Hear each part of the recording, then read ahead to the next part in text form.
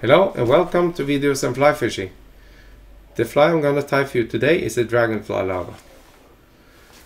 You have the adult insect here. Well, it's quite early. It's mid of May and the fish is gonna take insects beneath the surface. So this is the right fly to tie on your leader now. This is a mouthful for trout and they take it willingly. So why not learn how to tie this fly and watch my video. Well, let's tie flies. Well, hello and welcome to Videos and Fly Fishing. Today I'm gonna tie a little dragonfly larva like this one. I tied it on a hook size 8 from Partridge, like this.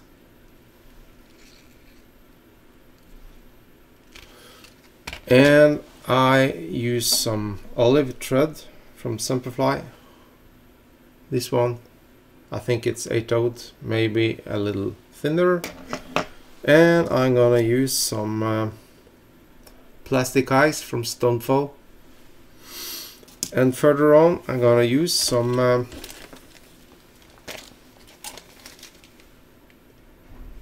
Congo hair from Fly Ties Dungeon for the body. And I'm gonna use some wire from Semperfly to tighten the body. And I'm gonna use some lead wire to weight it down, and I'm gonna use some shellback like this from Vapsi, thin skin, transparent, but there's a little pattern in it. So well, let's get on with it down. Just place a new hook in the vise. And by the way, this is the transformer. But before I'm gonna place the hook in the vise, I'm gonna show you how to make this body. Well, I take one piece of wire and one little bundle of Congo hair. I take this wire and wrap it around the Congo hair like this. Well, when something's on video, it's always a little fuss. Well, take it right like this. So you see the idea here. I place it in my vise, tighten up and rotate like this until it breaks like that. Okay, now you see when I double it, I have the body. I really have the body. Well, further on I'll place this, take this aside, and I take out my hook.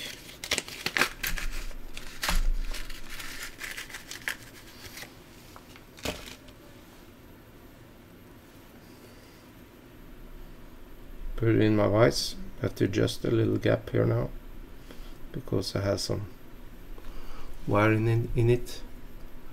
Well, there you have that. Lock up so it don't rotate. And the first thing I do is I attach my lead wire onto this hook. Some wrappings here, 3, 4, 5 maybe. 6 I think. I've noticed that some fly tires use bead chain eyes for this, but I don't like that. I don't like that jigging movement on this fly, because the dragonflies don't jig. And bead eyes on a fly is a rod killer. Well, there's gone many rods that had breaking because of that. Well, I've cut off a little piece of the skin and I place it onto my hook with some secure wrappings like that, all the way to the hook eye, like this. Okay, well, now I'm gonna have some eyes. I'm gonna clip up, use a plier, and just cut off piece here with this eyes from Stonefall. Very nice eyes.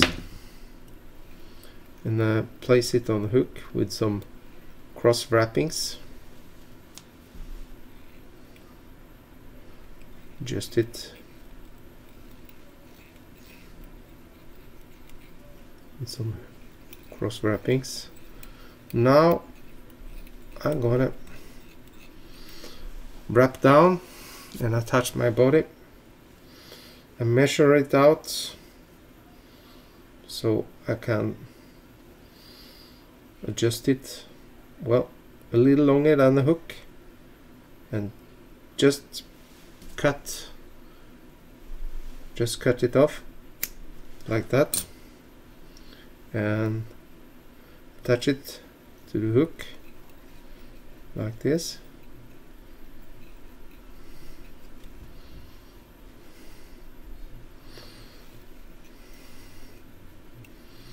This is quite slippery, so you can, if you want, use some super glue here. And maybe I should do just that. Use some cheap super glue from China. Does the trick. It's it has to be thin so it seeps in. Okay, now I'm gonna attach my legs.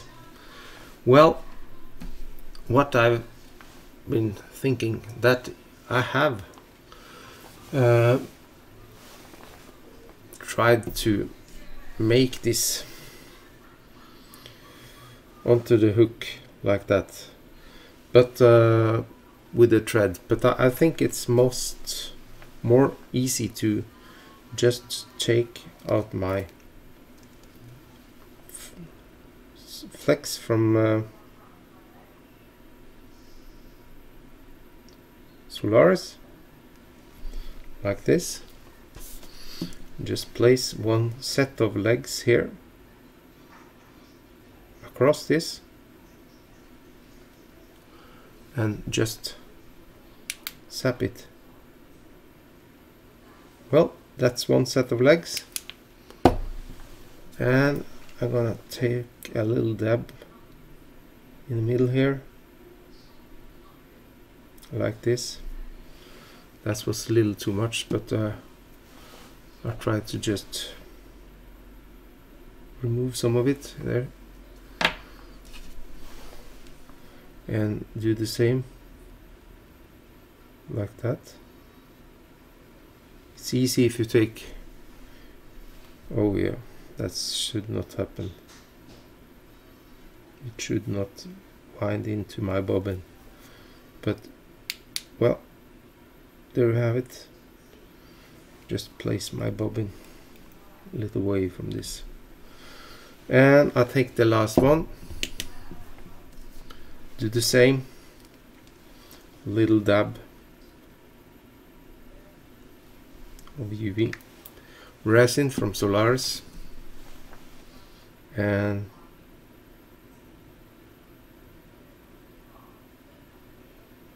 adjust it and just sap it like that. Well, for the ease of it, you can use shorter pieces. That's more, you can cut some of it off on both sides. Not quite until length yet, but it's much more easy to dub the body afterwards. Well, now you take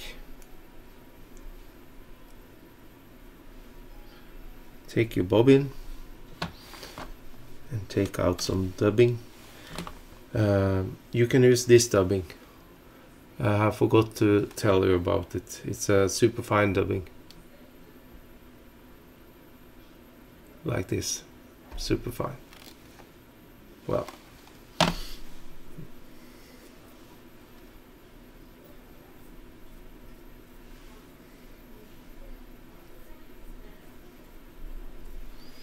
wrap it on, make some noodles here, take it on,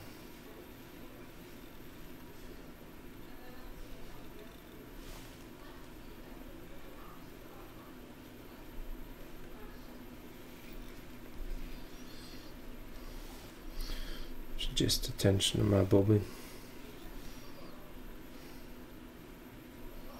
You see, it's much easier to cross wrap these little babies now. Just take it all the way until the first one. Just have some little too much UV resin on this one, I see. But I'm gonna go back because I forgot to cross wrap it first before I put on the dubbing. Well, that's not so important. Well, you just place on dubbing on the thread, go on, place it on, and just wrap around the body. Try not to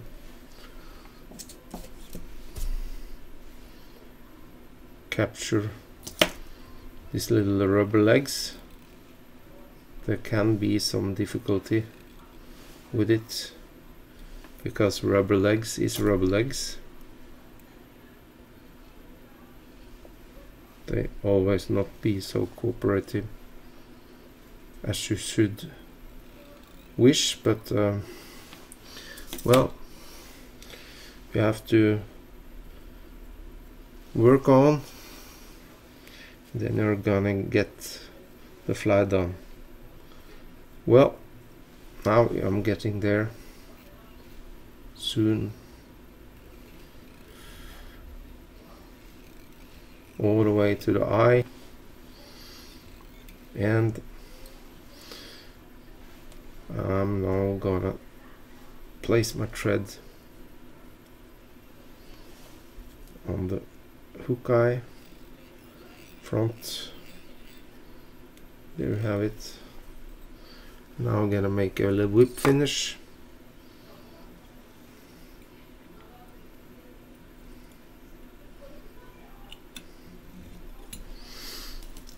Like this. And where did I put my scissors? There it is. Okay, now I'm gonna cut it a little longer than the thorax there, and I'm gonna use a little magic here, cut a little V cut into it like that. You see, I cut a V cut, and I'm gonna take my UV resin again, push it out onto the top of the thorax here.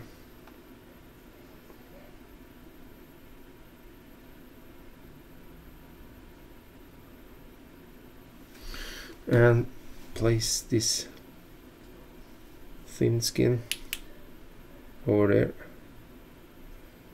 And there you have it.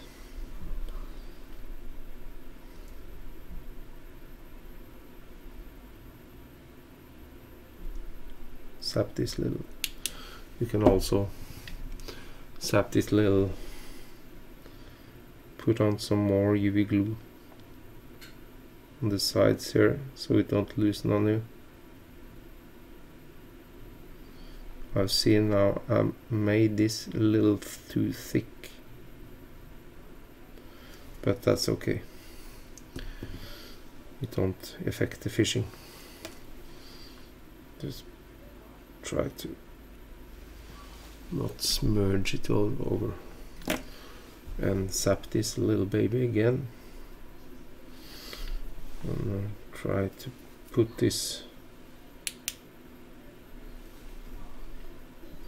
You see, these legs don't always work together with me, but well, rubber legs is rubber legs.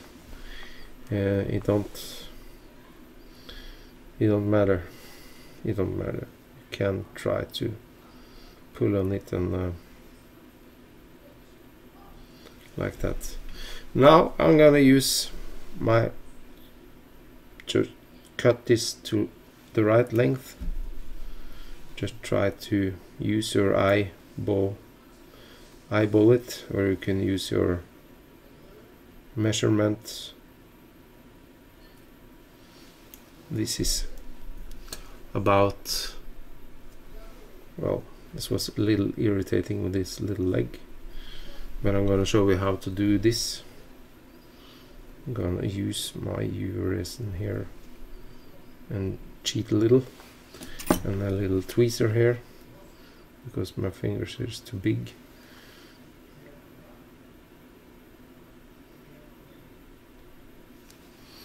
Now I'm gonna force it into place. Well, what about that? Legs are sticking right out. Well, now some coloration. Well, I'm gonna have a little black marker pen. Where did I put it? I'll have it on the... I did put this, there it is. I use a little pro marker, and I'll take, well, if I am smart, I think I'm pretty smart, so I take this one and use some black markings here. First on the top,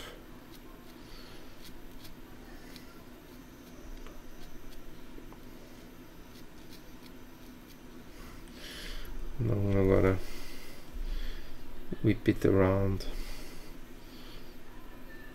take the same,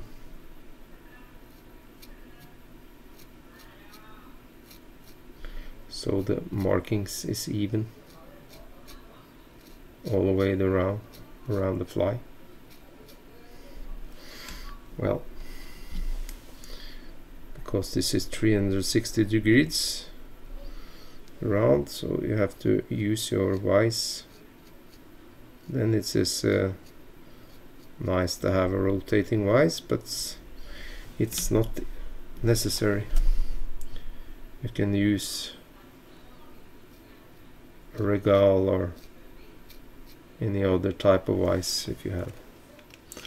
Then, guys and girls, you can, if you want, reinforce this little baby here, this little wire,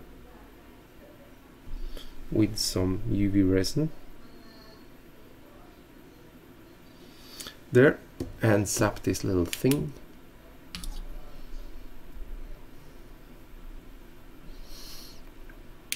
And there you have it. Well, wet what you see. Some stragglers here. Cut off those. Use my scissors then, and maybe you can cut off this little stump here, just a little bit there. Well, now I'm finally finished with this fly. Dragonfly larva, dragonfly nymph, if you may call it. This is a highly effective fly. It will surely catch fish for you. And plastic eyes, don't break your rod. I placed the weight inside here so it don't harm anyone. So, well, that was all I had for this evening. So I welcome you back to my next video, and thank you all for watching this video, and bye.